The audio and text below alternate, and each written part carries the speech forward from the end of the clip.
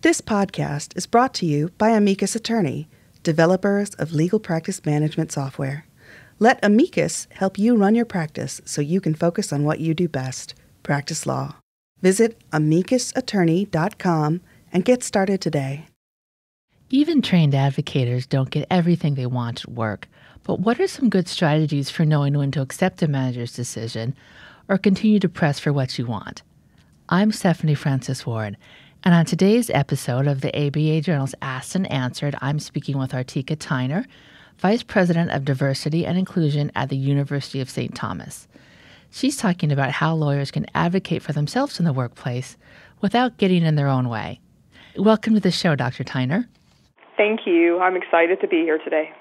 What is your advice, let's say, first off, before you go in to advocate for yourself about something you want at work?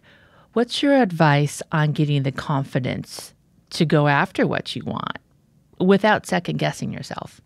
I think the process begins for me when I think about it is having a vision for your career. Because oftentimes it can get discouraging, overwhelming, not knowing what to say or what to do. But if you have a clear vision of where you're headed, where you see yourself long-term in that 1 year, 5 year, 10 year, or even for a lifetime, you know what you're seeking to accomplish. So then a setback is only becomes something that's temporary versus something long-term because you continue to have that vision and focus. But unfortunately for most attorneys, even including myself, I never really thought about what my vision was. I would just each day say, okay, I'm going to work, and then I'll report back at my annual review. But now in doing more work and career development and coaching, one of the things that I have all of my clients do is to develop their vision board and their vision statement. That way they have at the forefront what they seek to accomplish, and as they go through, they can measure their success, set the right benchmarks, and have a clear path on where they're headed and what success looks like for them. And in some ways, and also in that process of creating a vision board, you can anticipate what some of the potential roadblocks could be, and then you do something that I would say is the second step after having a clear vision, is to also have a very clear strategic action plan.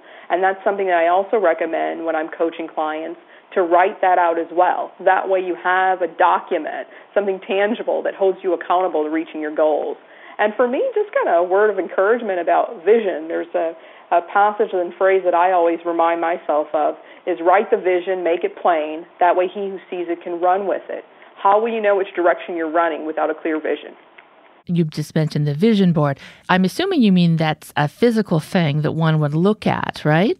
Yes, I highly recommend creating a physical vision board. In fact, my vision board... Can you explain that?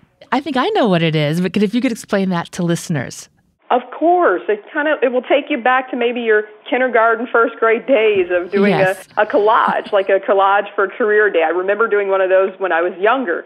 But a vision board is really the very essence of capturing the images of who you seek to become and where you're headed. Because oftentimes we get lost in the sight of where we are in our position or our title. But my vision board reflects skills that I'd like to develop, experiences that I would like to have, and it also holds me accountable each day for striving to get closer to those. So when I think about a vision board, mine is, of course, a collage of different pictures that includes everything from my health and wellness, because I can't be effective in my career if I'm not healthy and strong. It includes my dreams and ambitions. I've always had a dream to travel the world. So I have, some of those dreams, ambitions there, and some of the other, things that I do in my career. So putting those all together, that's my morning inspiration. That's the first thing that I see when I wake up as a reminder of where I'm headed, and also to take the steps and be proactive to get there. Where do you hang your vision board in your home? Well, you can hang it in your bedroom, you can hang it in your kitchen. I mean, for me, it's in my home office that I walk past as I'm leaving out in the morning. So just somewhere that it's visible every day, because that's that piece of, that psychologists have taught us, the power of our imagination and keeping it at the forefront of who we are. I'm curious, sometimes lawyers tend to be kind of cynical. When you are coaching other attorneys and you suggest a vision board to them, does some of them say, oh, I don't want to do that, or I don't have time, or, as you said, it's like what you make in kindergarten. Have you had any responses like that? And that also could be a sign of perhaps being rigid to new ideas and new ways of doing things, I would think. Of course, but I also can tell them my own personal results and the results of other clients. Case in point, for my own vision board, I developed the first version of it in 2013. I had everything from doing a TED Talk. So I had, TED on there. I had, doing some outreach work and building my own nonprofit both here and doing work in Ghana. I had all those things there. I had books, and I only had published my first book at that point, The Lawyer's Leader, but I said, no, I'm going to do a series of books. And I can tell you, by having that vision board and writing my own blueprint for success, fast forward to today, in 2017, I've accomplished nearly everything on that vision board. And those were just things that I said that I would do, but it held me accountable to pursuing it. In fact, in 2014, so less than a year after I had done my vision board, that's when I did my TED Talk, and it's radically transformed my life and how I, convey messages, to do my speaking career, all those different pieces. So I can tell them proven results. Another student that I had from Uganda had come to study in one of our master's programs, and I invited and challenged her to do a vision board. Today, she's living out that vision because that's the connection between visualization, planning, and strategy and outcomes. That's a great story. So you have your vision board. It's hanging up where you can see it. What's your advice on kind of getting a sense and being mindful of your workplace in terms of how you go about pursuing what you want at your job? For me, I tend to walk into organizations, whether it's my own job or if I'm helping and coaching and mentoring someone else, and I try to understand the landscape. Because in order to assess the workplace environment and to know where you can advance your career, where is additional potential for you, and how you can build your brand as well, you need to know where you are. Now, there are some organizations, for instance, that foster creativity. That was like when I was in China studying, I had the opportunity to visit Alibaba. Alibaba is different from any other organization that I've visited in my life. They have a ping pong table, they have video games, and it has this unique energy around being creative. So then in that type of environment, that what do they reward? They reward creativity in unconventional ways. Now, let's look in a practical way. As an attorney, I've been to all different types of law firms, government agencies, and connected with attorneys all over the world. You also have to know, in that same setting, what yields results in that organization. What motivates people? Once again, for some organizations, it's innovation. For others, it's, okay, this is how things have been done in the past. This is the way we'll continue to do them. So you need to get a sense of what type of organization that you're in. And one of the books that I have my students read, it's called Images of Organizations. It gives you a sense of what type of organization that you're in to then assess how you can bring forth change in the organization and advance your career as well. Okay. And say you do that and you ask for something and you're told no. What is your advice to do to keep yourself from being discouraged and to keep asking? For me, no potentially means maybe. Maybe it's not the right time. Maybe it's not the right organization. Maybe it's not the right point in your career. So for me, I don't necessarily, no is too much of an absolute for me. So in that way, when I hear a no, I usually go back and try to evaluate what does that no really mean. So in that way, I would encourage folks in this career development path to be reflective, to understand what does that actually mean. And there's been points in my career where it's been a no from a certain organization. I knew that wasn't the organization for me. So over time, I had to create a new pathway. Or the no was not necessarily no what I was asking, but no, we didn't have the resources. So guess what I helped to do? Find the resources to get done what I sought to accomplish. So I think really figuring out what the no is, because sometimes no is just two words that can be communicated that means a myriad of different things. What's your advice on finding people in your office for good feedback? And I don't mean good just for them to tell you positive things, but to be realistic with you. And they have perhaps someone who has a better sense of the political landscape than you might. I always recommend having relationships with people who have a deeper sense of the political landscape. That may be by experience, that they've been there long enough. They may just have a heightened level of intuition to be able to give you new insights as well. So when I look for those people, I look for the people who get results.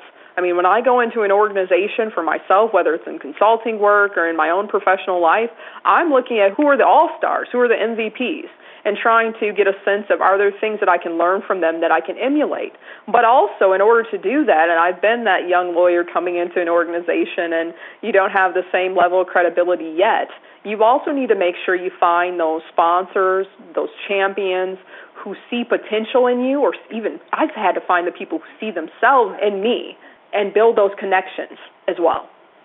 Do you find that these superstars in the organization, are they usually pretty willing to help out other people, maybe more so than young lawyers may realize? In my experience, definitely yes. But I will offer a caveat because I've seen people fail with flying colors related to this.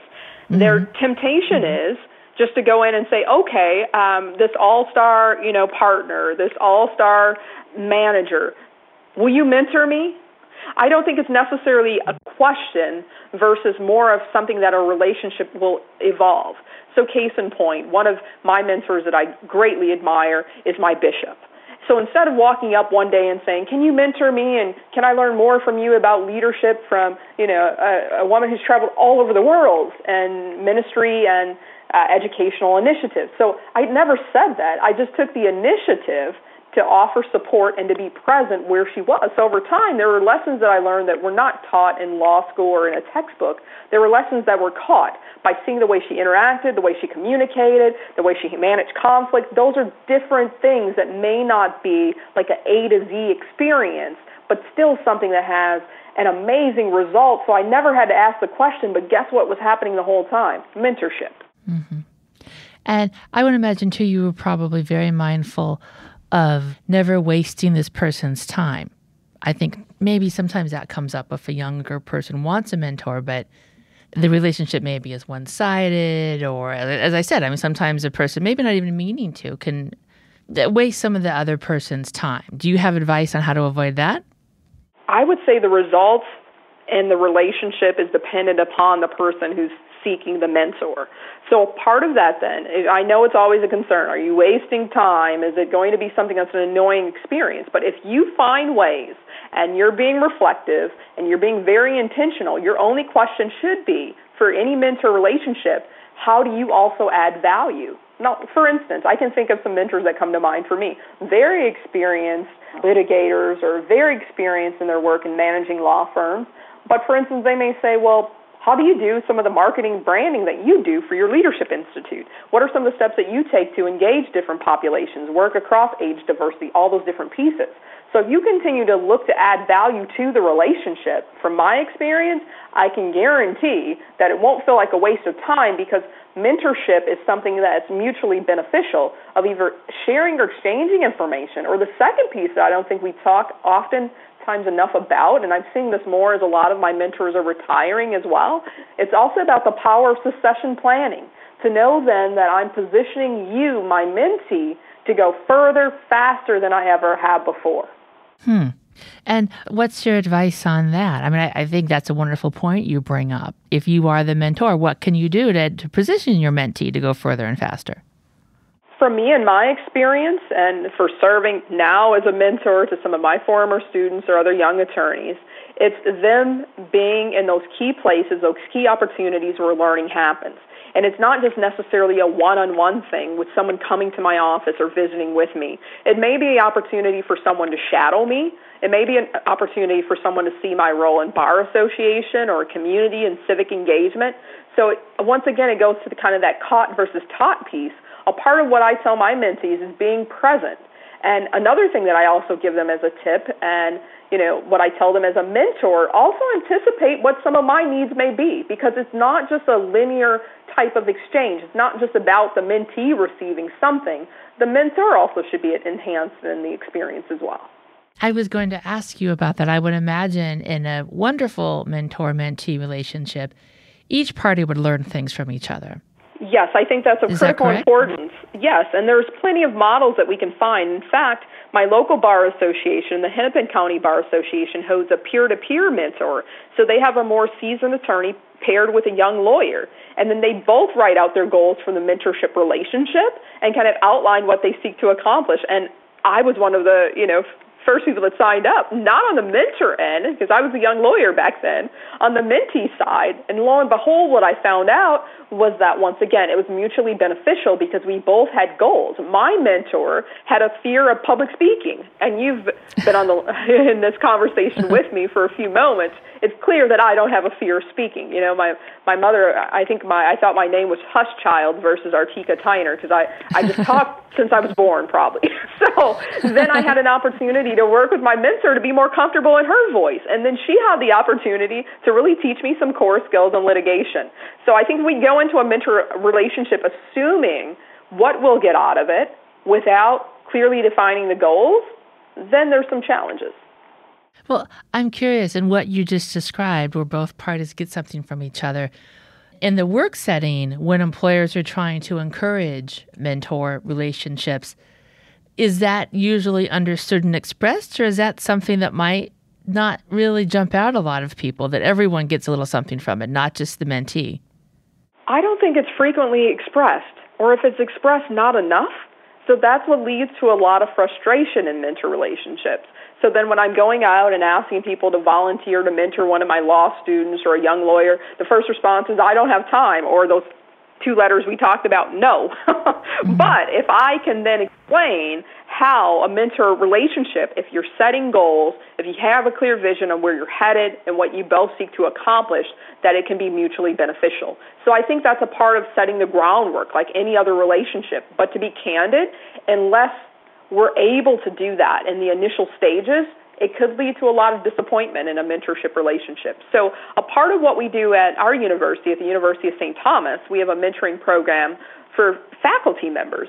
So you have someone who's new and going through onboarding, and then a tenured faculty member. And one of the first things that you do in that relationship is set up the goals. And you set up the parameters then, and you outline what that relationship would look like. So all the parties involved have clarity. I see. Okay, we are going to take a quick break. And when we come back, we are going to discuss some good ways that you can make sure your supervisor remembers you're looking for more opportunities. These days, law firms need to do more with less. Making this happen requires efficient, cost-effective tools that work the way you do. Available as a desktop or cloud solution, Amicus Attorney Practice Management Software improves the organization of your firm and drives your bottom line. Visit amicusattorney.com to discover how you can join the thousands of lawyers who rely on Amicus every day to run their practices. And we're back. I'm Stephanie Francis Ward, and on today's episode of the ABA Journal's Asked and Answered, I'm speaking with Dr. Artika Tyner about how lawyers can advocate for themselves in the workplace without getting in their own way. Dr. Tyner, what are some good ways when you're a young lawyer to make sure that your supervisor remembers that you're looking for more opportunities and you'd like to advance, other than simply doing good work and meeting deadlines? What are some other ways? I think the most immediate way is in building the relationship, so having clarity around, what do you seek to accomplish, but not just saying what the outcome is, having some ideas of the process. So for me, for instance, I knew that I wanted to further my education. I knew that I wanted to do more in research related to lawyers and leadership. So for me, when I was meeting with my managers and my supervisor, the ideas that I gave them was, okay, can I do the next training program on leadership for our department?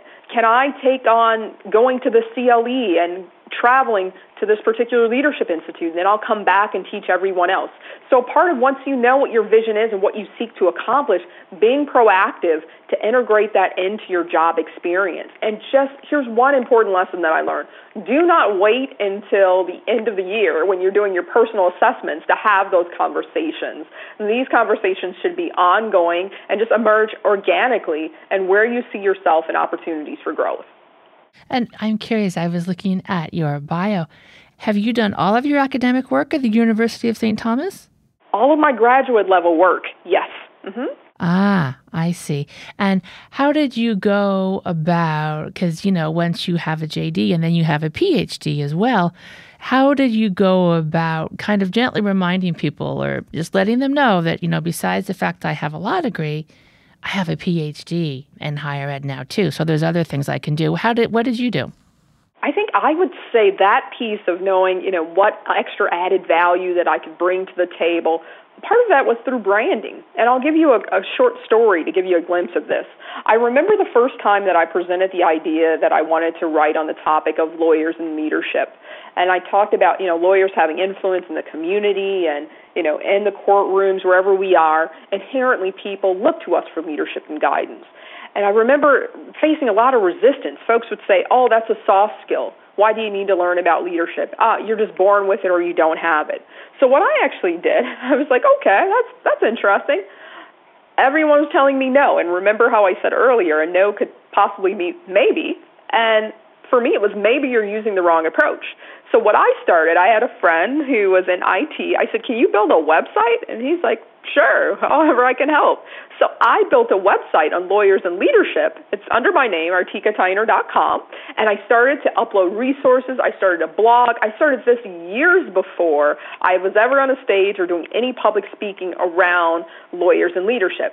So I give this as an example because a part of the quest as well for career development is creating your own opportunities, and I call that branding. Because sometimes we talk about branding in the context of a product or a service, but the reality is I have a brand now around being, a leadership expert. So when you build that brand, it's both been beneficial to my university, to myself, to my other businesses, because my brand is clear, concise, and consistent. So I also recommend building a brand wherever you are. Did someone have the Vice President of Diversity and Inclusion job at the law school before you had it, or was the position created for you? I served in the position of Chief Diversity and Inclusion Officer at the law school in addition to serving as a faculty member. And you may wonder, how did that evolve? Because I was already doing the diversity and inclusion work. So then when my dean was looking for someone to take on, more leadership around the opportunity of increasing diversity on campus, but also the inclusion proposition of what type of learning experience did all of our students have? How responsive was our curriculum, for example? How do we engage with the community? All those things. And I was on an interview before I even knew it. And that's something that I want to emphasize. You're always being interviewed. So then one day I was called to the office of my dean, and I thought, what did I do now? What challenge did I create? But it really was an opportunity. Why? Because my dean knew my brand. He knew that I was passionate about diversity and inclusion as a part of leadership, about using our influence to bring people together. So when he thought about the position, he had me in mind. So when I think about that, I hope that the message is loud and clear that with building your own brand and that brand consistency and knowing your purpose, that it has to be conveyed in the ways that other people can see it. Because for me personally, I've never really interviewed for a job. I have to a certain extent. When opportunities present themselves, typically someone comes to seek me. And then I interview formally in the process, but someone's already seen my brand and my value, and then they're the one saying, I want that in my organization or my department or my institution. That's a different way of looking at career development. Yeah, definitely. And what about with your current job with the University of St. Thomas? Was this a position that was created for you, or was someone in the job before? There was someone in the position before, but in a slightly different role. I'm the first Associate Vice President of Diversity and Inclusion, which provided, if you're thinking about my brand again, once again, another unique leadership role where I could bring my expertise around leadership to enhance the experience for the whole administration. And I went from then being at a law school to then helping to support the entire university, which is over 10,000 students, plus faculty and staff members. So when you think about it, it was an opportunity to also expand my influence.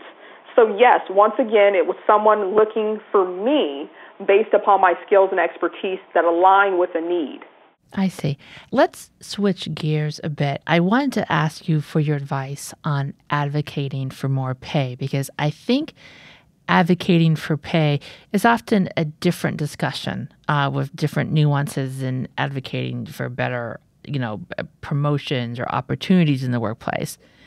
Do you agree? And what do you think are some key differences in the negotiations in terms of getting more money at work?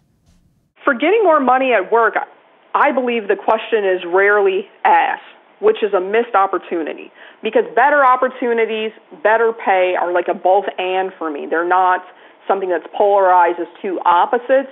To me, they're inherent. And for me, better pay means more resources to do the other aspect of my work, more of the social justice, community engagement work. Now, did I always see it this way? Absolutely not. If you had told me maybe even 3 years ago that I needed to learn how to negotiate for my salary or my pay, I would have said that's not polite. My mother didn't raise me that way to ask critical questions related to that type of thing. Whatever I'm given is enough.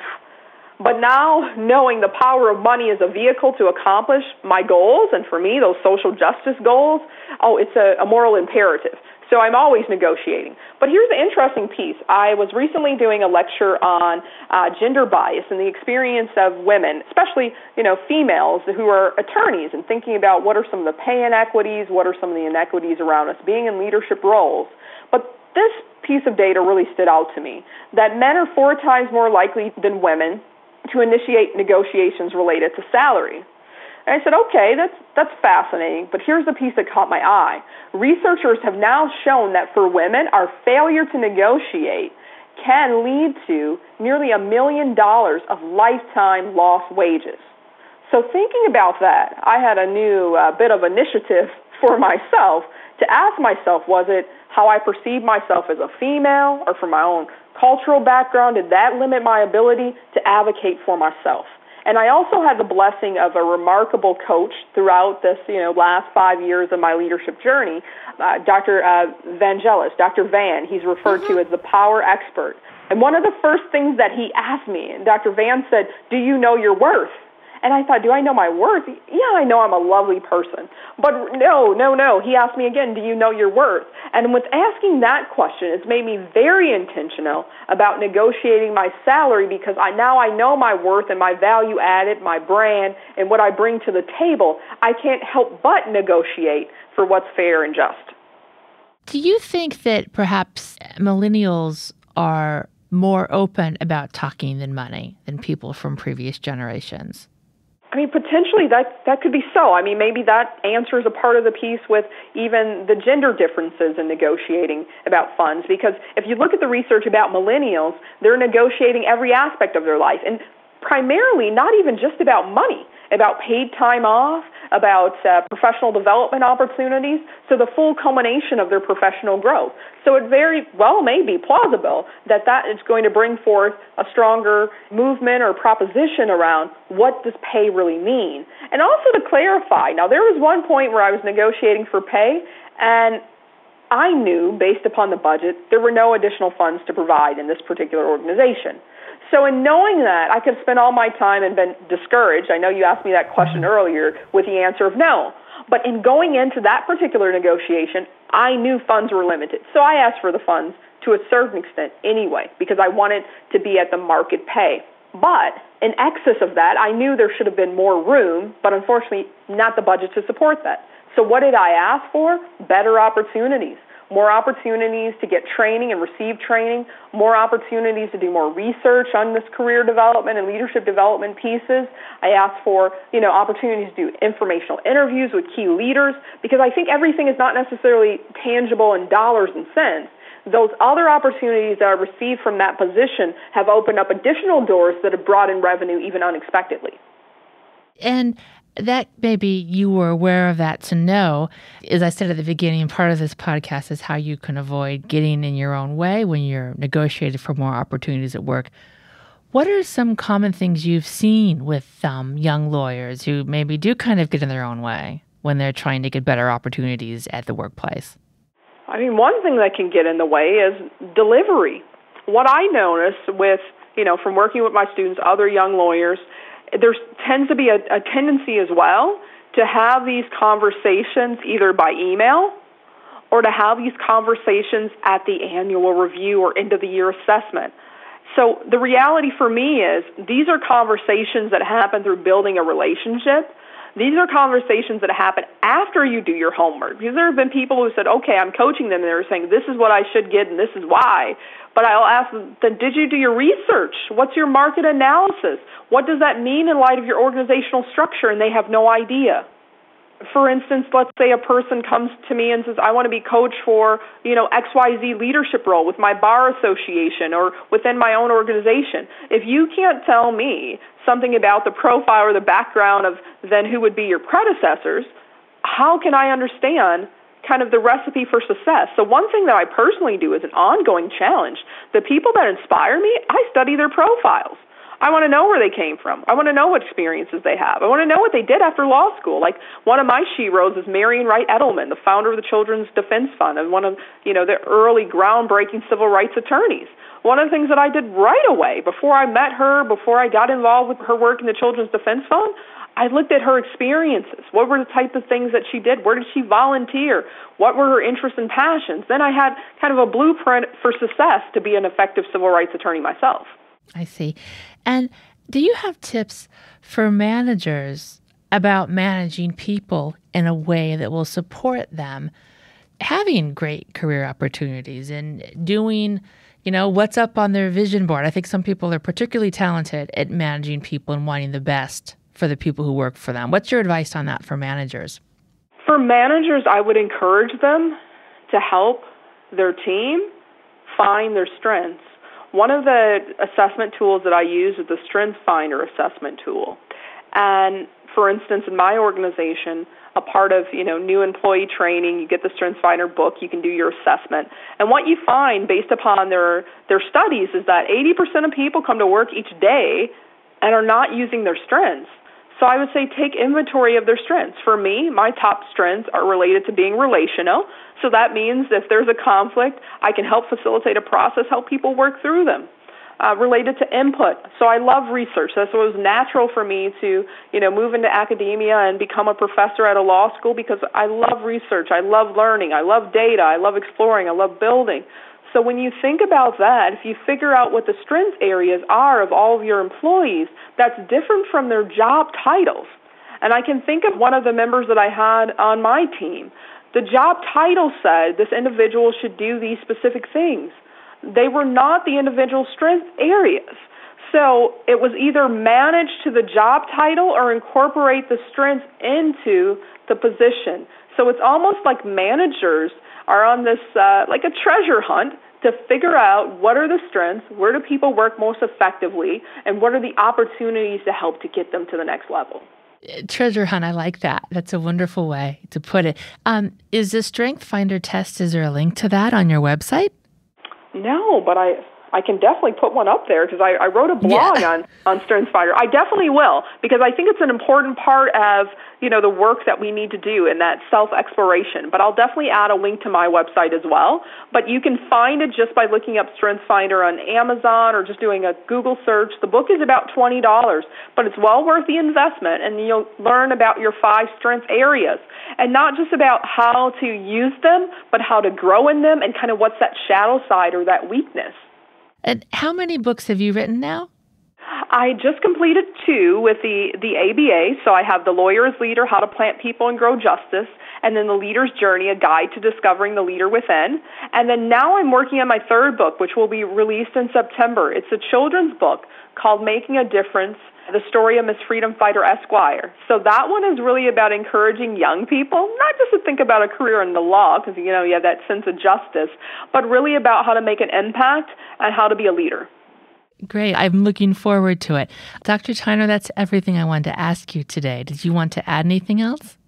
For me, I only would like to add a word of encouragement. I encourage everyone to continue to take inventory of those strengths or those gifts and talents and discover opportunities to really learn and grow and build. And the last piece, the advice from my coach, Dr. Van, our power expert, is know your worth and help to define your experiences around the worth that you bring wherever you are. All right. Well, thank you so much for joining us. It was wonderful having you here today. Thank you for the invitation. And listeners, thank you for joining us as well. I'm Stephanie Francis Ward, and you've been listening to the ABA Journal's Asked and Answered. I hope you tune in next month.